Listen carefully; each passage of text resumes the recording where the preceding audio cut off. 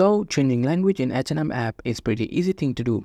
Today I'm going to show you how to change language in H&M app. So for that we will go to the H&M application, and here what you have to do is let it load up. Now you have to click on these three lines which will take you to the menu bar, and here you have to scroll down until you see app setting. Tap on that option, and here you guys can see regional settings. In regional settings you have to tap on region.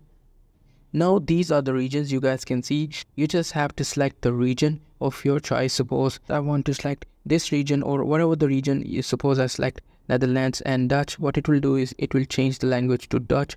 You guys need to find your region and tap on that region, and it will change the language according to your region. Suppose I do that, what it will do is it will empty my shopping cart if I do that. So I don't want to do this right now. So that's how we do it. Hope you guys find this really helpful.